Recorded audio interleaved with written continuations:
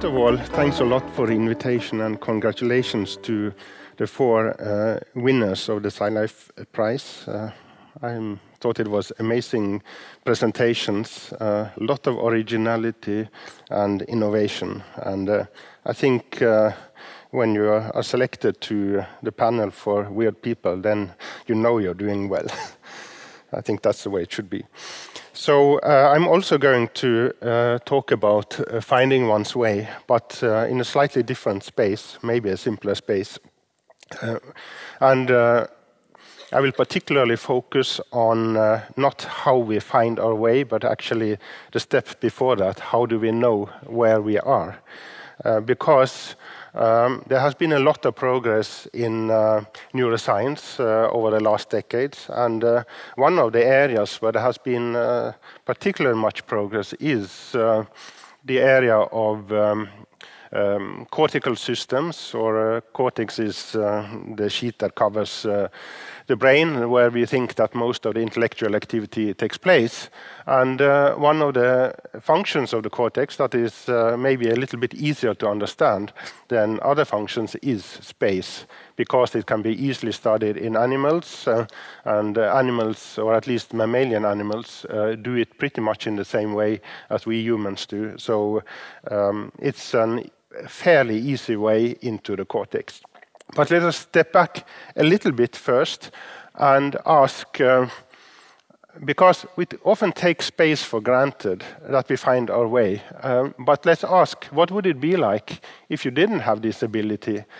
So I want to start by showing a movie on the next slide, which illustrates the development of this function of the brain, and also in a very simplified manner tries to explain in 2 minutes what is taking place in this area of neuroscience today. So please start the movie. And turn down light, please, if it's possible. Sound. It navigates. Life forms develop and change over time. Abilities and traits that prove useful for survival are retained across generations through the succession of species from the common ancestor to its progeny. These are the mechanisms of evolution. Natural selection has favored the species with the best ability to navigate. An organism that moves can escape from danger and find shelter. Navigation also allows us to actively find food.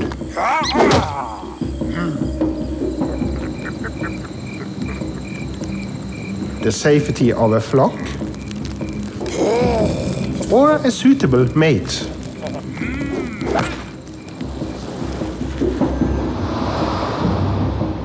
Scientists have discovered a navigation system in the brain that is common for mammalian species as diverse as bats, rats, mice, monkeys, and even humans.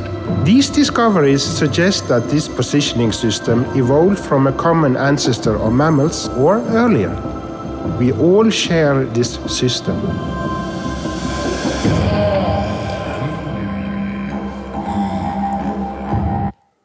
So where is this navigation system? Well, this shows the human brain, and there are particularly 2 areas that are important for this system. First of all, and the best known one, is the hippocampus, which is the area shown in red here, where, let's see, is there a pointer? Well, this one may, yeah, okay. So this is, hippocampus is in the medial temporal lobe. It's sort of inside, not on the surface, but it's still cortex. And this area has been known for its role in memory, particularly, but it also has turned out that this is part of the positioning system. And a second system, more recently investigated, where much of my own interest and work has been, is in the entorhinal cortex, the blue area, which is strongly connected to the red area, namely the hippocampus. But these areas in the human brain are quite hard to study. The human brain has something like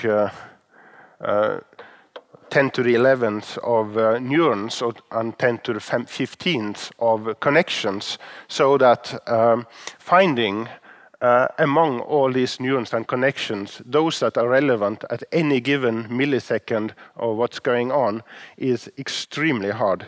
So we need to try to simplify a little bit. And one way to approach that goal is to use simpler systems, because humans are, as you saw, not the only ones, only species that need space. Actually, every species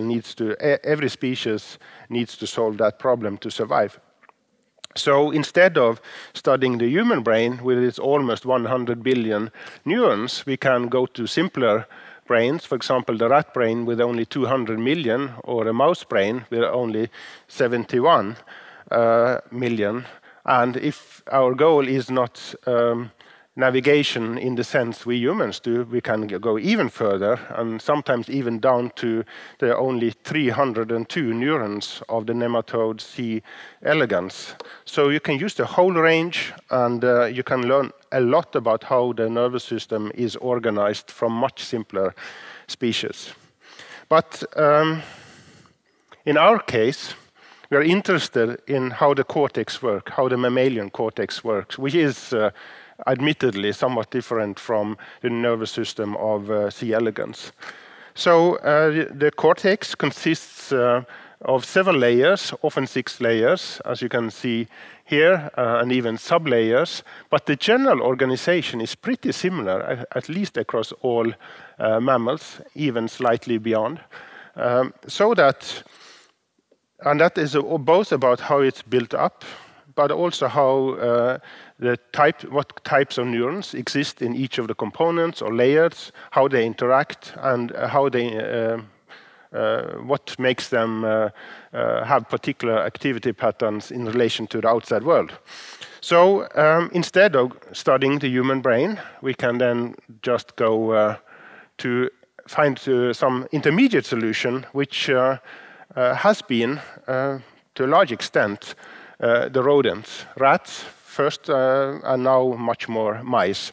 But in terms of how the navigation system works and many other parts of cortex work, there aren't huge differences. So this is partly historical, because the rat has been studied in experimental psychology for at least 100 years, very intensely.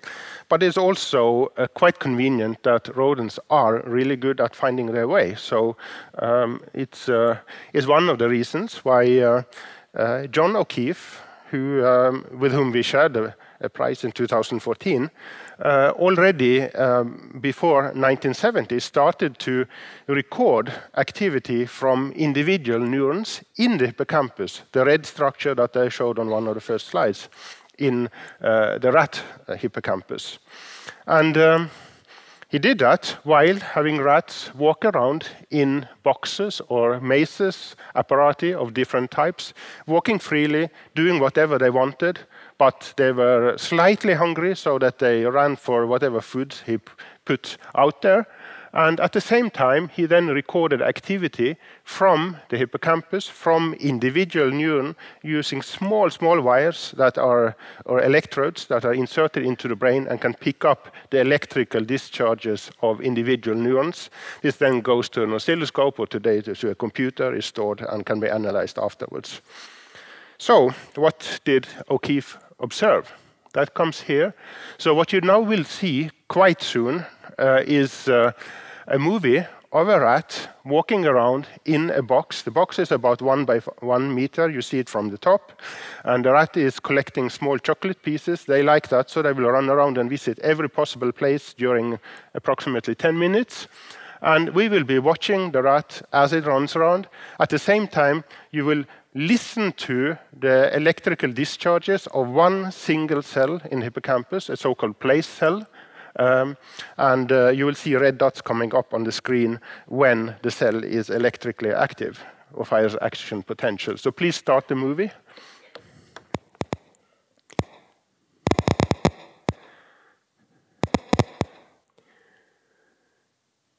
So you now see that the cell is active only when the rat is up in the upper left corner of the box. Otherwise, it is pretty silent. Actually, totally silent. No action potentials, no electrical impulses. So you can see why O'Keefe called these cells place cells, because they're active only at certain places in the environment. There are many such cells, so I'll just show a color version of the same. This is red means high activity, blue means low activity. So some cells he found were active at this place, other places were active here, down here, or in the middle, or yet others were active in the bottom right, and so on. And then among the many hundreds of thousands of hippocampal cells, then it seemed like a pretty large proportion of them actually were active at specific places, and he then called those cells place cells. So this was in the 1970s. Then, by the end of that decade, O'Keefe, to the left here, together with Linnell, suggested or formed a conceptual framework of the function of place cells. So what he suggested, based on literature from psychology some decades earlier, was that the hippocampus is a kind of center, or place cells are an element of an internal map in the brain, a map of our space in our location, our own location in the environment. So then several decades passed, a lot was learned about place cells, and now we get to 2005, when a few years before that, then in our lab, May-Britt and I, investigated the neural basis of that other area that you saw on the slide over the human brain, namely the blue area called entorhinal cortex, which is to some extent considered as the main cortical input area to the hippocampus. So it's one step before place cells.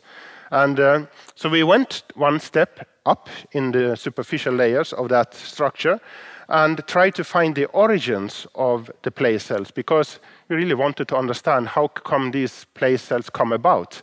Because that, to us, was a deep mystery. How can you get such a specific signal in so deep in the brain? Because it is far away from the sensory inputs. And you have no senses of space, right? You don't have space in your fingers or ears or eyes. So this is generated in the brain. So how can that happen? Well, one way to try to understand that is to go to the neighboring areas, to the upstream areas, and see if there's any things in the inputs that perhaps can explain what you see in the hippocampus. And what we found then, we did exactly the same, let rats walk around in this box again, and then recorded first the position of the rat. So the position is the gray trace here. The gray trace is where the rat walked during 30 minutes. So you can see that the rat really ran around and visited every possible place of that box. This box is 220 each way. Then we recorded cells. And now what you see are similar dots as in the previous movie, but now they're black. And you can see there are certain areas where the cell is very active. But it is one particular cell, and you can see that it is active at many places.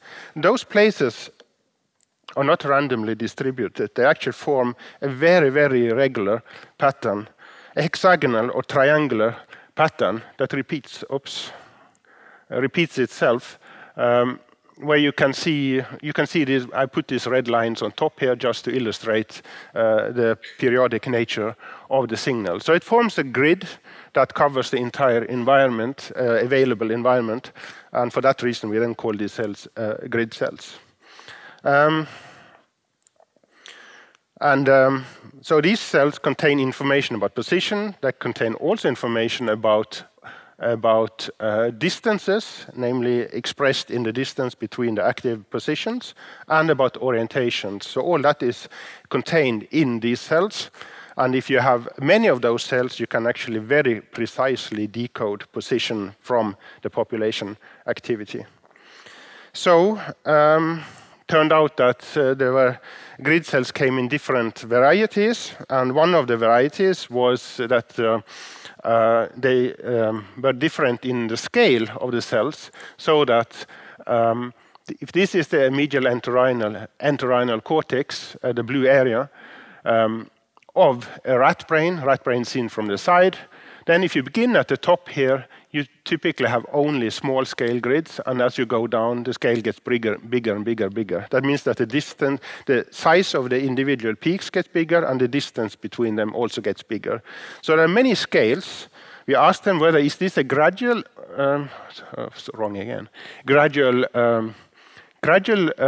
scale change, or are there actually different components, each with a different scale? And it then turned out to be the latter, as you see here. So this is a recording from one rat that had some 50-60 grid cells. What you can see on the x-axis here is the position from top to bottom. So top here, bottom down there. So you go from top here to bottom down here. Each dot is one cell. On the y-axis, you have the size of the grid. That means the distance between the peaks. So from 40 centimeters, which was the smallest in this case, up to 100, approximately 110. And then you can see that as you go from top to bottom, yes, as we knew, the distance or the scale increases. But what you also see is that there's actually a step-like increase, and that these grid cells consist of different modules, 4 in this case, with most of the cells in the smallest module, and then as you go down, you get new modules added without really losing the smallest ones. And this organization, let's see if I can't remember. Yeah, actually has a specific scale change too, in the sense that as you begin on the smallest scale here, we call that module 1, you get the size of the second one simply by multiplying by a factor, in this case 1.42 on average. And then if you go from module 2 to 3, you get the third one by multiplying again by 1.4, and then the fourth one again by multiplying by 1.4. So you actually have a geometric progression here, which is a kind of organization that is actually quite efficient in terms of if you want to decode position from a minimum number of neurons with maximum precision. So I want to say one thing more about grid cells versus place cells, because they are two different place codes. So whereas place cells, if you begin to the right, place cells can be illustrated by many different maps, because if you are in different rooms, in this lecture room or in the coffee area outside, or if you're outside the building, then place cells are always active, but the combination of active cells is uniquely different in each place. It's so different, it's as different as it can be by chance. And that helps us to store different maps of different places so that you don't mix them up in any easy way. And usually that works pretty well. So when you're here, you don't believe that you're outside, you're here. That is it's very strongly related to memory, and that's why hippocampus is also very important for memory. But the grid map is quite different in that sense, because if you record many grid cells at the same time, you will see they have a certain relationship. So some have their dots at exactly the same places. Some have their dots in opposite phases. That means that they fire, one cell fires when the other cell is silent. So they have all kinds of relationships. But those relationships are retained from one environment to the other. It means you use the same grid map in this room, out in the coffee area, or outside. It's just one map that's used over and over and over again. Which is probably what you want if you want to decode position in terms of centimeters, meters, angles. For a measurement system, you don't want to copy that 1,000 or 100 million times for all the places you have been. You just want to use the same system each place. And then you can rather feed that system into the hippocampus and then use the same metrics but store different maps for every possible environment that you want to remember. That's the way we think about the difference between the two systems today. But let me then add that it turned out then that grid cells are certainly not alone in this area. So already in 1985, it became known by Jim Rank. He found that there are cells that, not in entorhinal cortex, but in a neighboring area, cells that encode the direction of the rat. So you can see they have no particular area that they prefer, not very much at least. But if you plot their firing activity as a function of the rat's direction in a polar plot like here, you'll see this cell is only active when the rat goes to the left, or to the left here. This cell is only active when the rat goes to the upper left, or to the upper left here again.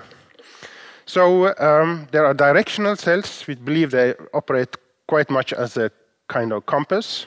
There are also other cells, like these border cells that we find in 2008, which are active only when the rat is at one border, along one wall of the environment.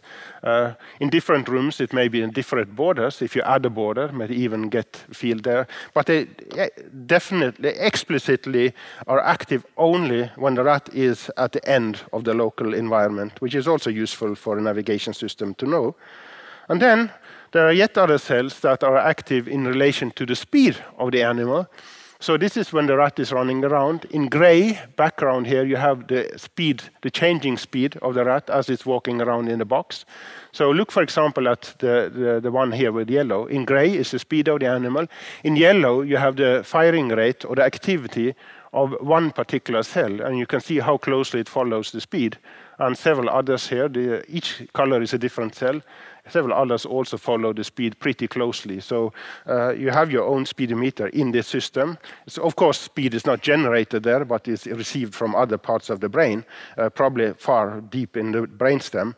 But it comes up there, and it's very useful information for any map to know if the map should be dynamic, be updated all the time as we move around. Then it needs instantaneous information about both direction, as you saw, and speed. So that's where we were quite a few years ago, or actually just 1 or 2 years ago. So we now know there are several cell types, grid cells and so on, that are expressed in rodents. But is this unique for rodents? Well, no. One of the first indications was that it wasn't like that was when grid cells were found in bats. And bats are on a different branch of the evolutionary tree for mammals. So this is a phylogenetic tree for mammals. You have different mammals here. You have rodents up on this branch. But bats are not small rats. They're not small mice. They are actually on a completely different branch. Yet they have grid cells with very similar properties, so that that suggests that grid cells probably arose pretty early during mammalian evolution. And then, as predicted, you find such cells with somewhat different properties, but still in monkeys and now also in humans. So then for the remaining few minutes, is it 6 minutes or something like that, I want to very quickly go through 2 sets of new data just to indicate where we are today. So the first is a limitation of what I have shown you so far is that these data are all collected in empty boxes, but our environments are full of objects, things, flowers, computers, chairs, and so on. So how does our navigation system take that into account? And that's a question that Øyvind Høydal, a PhD student in our lab, is currently investigating. It's based on previous work, behavioral work, psychology work, where it has been shown that animals actually are able to use the position of discrete landmarks, objects in an environment. So this is a cylinder where the rat is walking around, 2 objects. Rat learns to find food at a particular position related to those 2 objects.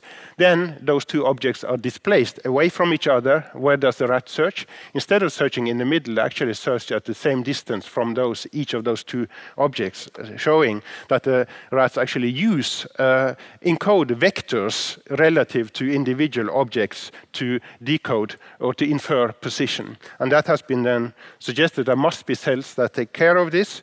They haven't been found, but now we think we have found them. So this shows an example of such a cell. This is a cylinder, a rat or a mouse. This is actually a mouse walking around in that box.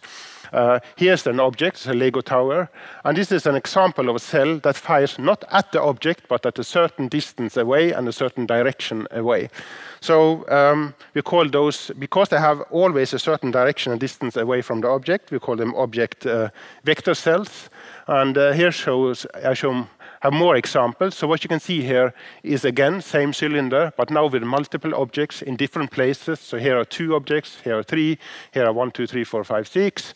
And you can see that those cells are active always on the same side in the same distance away from the object. So this is always on the left side of the 2 objects. This is always on the upper left side of each of those objects, regardless of where you put the objects or what they look like. So it suggests that these cells actually provide the brain with a vector representation of the rat's own or the mouse's own position relative to those objects. And that's exactly what was predicted actually some 20 years ago based on behavioral work. And suggests that not only does this area of the brain actually encode position relative to the global framework, but it actually uses also a separate set of cells to encode position relative to discrete landmarks in the local environment. So that was the one new thing. The other new thing, which I will spend less time on, is much more complicated, so I will just give you a very simple overview. But this is the encoding of time, because, as I said, this is work of Albert Zhao, another PhD student, now postdoc, who was with us. The starting point is that the hippocampus, the red area I showed in the beginning, is also important for storing memories, episodic memories, memories about what you experience. And when you experience something, yes, there's a lot of space. Space is always a component, but there's also time. You have to encode time when things happen and how they are relative to each other. But we don't know how time is encoded. So to begin with that, what we have done is to look for cells that signal time, and that's not so easy to find. It's not like grid cells or object vector cells that you simply see the encoding of time, only in very rare cases. But if you record a population activity, many, many cells at the same time, and do that over time, so he recorded in boxes 11 experiments, or 10, 12, 11 experiments where he recorded either in a black or a white box over time, and then he did the principal component analysis on this data and found the best way to project this data, and saw that there was clustering. What he found first is that in 3 different brain areas, lateral entorhinal cortex, which we haven't talked about yet, CA3 is hippocampus, and medial entorhinal is where you have the grid cells. Then in some of these areas, you find clusters that correspond to the color of the box. So that is kind of consistent with what we know. But the message here is that in these PCAs, you also actually find a representation of when the recording was taken during this sequence. So if you plot this with 1 dot in this diagram for each 10 seconds, you can actually see that there is a development of where in this space the activity takes place that goes on in such a way that you can decode subsequently when recording happened. And such decoding was exactly what Albert did. So just to be very quick, this shows the result of the decoding. You could use then a machine learning technique, train a network based on data, and guess for remaining data when was the recording taken in blocks of 10 seconds over a period of more than 1 hour. And he could guess actually with a limited number of cells, approximately 50 cells, he could guess in half of the cases for lateral entorhinal cortex, and for the other areas not so well. But if he increased the number of cells, you can see here, in this area, lateral entorhinal cortex, you get almost up to 100% hits. That means you can, from the combined activity, tell exactly when the activity took place. So there is a kind of recording of time there. Skip that. You can even see it sometimes in individual cells. You see the activity going up and down during each recording in the black or the white box, or over the whole time of the testing. But what's perhaps most interesting is that this recording of time, this representation of time, is adjustable so that if you train the rat to walk in tasks, which it does over and over and over again, for example, run through an 8-shape maze like this, they learn how to do it. Then what happens is that you get a change in this time representation in the brain. So now you have only one big cluster, so you can't really distinguish anything anymore. But what you find is that you can now decode the time within each test in this box. So imagine you do 10 tests in this environment 10 times, and then each time you put the rat in, and it runs like in a figure 8 pattern over and over again for, let's say, 5 minutes. Then you take it away, and you do it another time, and then you do it 10 times. So now that the rat learns this task, the representation of time changes so that you can now decode time within each trial, but you in lateral entorhinal cortex, but not so much when you much better than you did when it was just running freely around. But you can't tell whether it's the first or the second or the third or the fourth session in this task. So actually the whole representation of time takes into account the new learned tasks and scales time in relation to that instead. So I think with that we are on the track of something interesting, namely that there is a encoding of time. It's much less accessible because it's distributed across so many cells. And in order to find the codes, the algorithms that take place there, I think we actually need to use new techniques. We need to record from many cells at the same time, and then, most importantly of all, not only have the data, but actually find ways to analyze the data and find the underlying algorithms. And then finally, just to show one way to approach that, I will start the movie, lasts about 1 minute, and from then after that, I'm completely done. This mouse has a miniature microscope called a miniscope on its head. The miniscope allows us to peer into the mouse's brain to observe the activity of the cells as the mouse navigates its environment. We connect the microscope to a computer using a cable and allow the mouse to explore the box. What we see on the screen now are some 100 neurons at the surface of the brain in the area of the entorhinal cortex. These neurons are labeled with a fluorescent molecule that makes the cells glow when they spike. Within the window that we image now, there are hundreds of grid cells. We are interested in finding out how the capacity to navigate is produced in the brain. To study this, we investigate how cells communicate at the neural network level.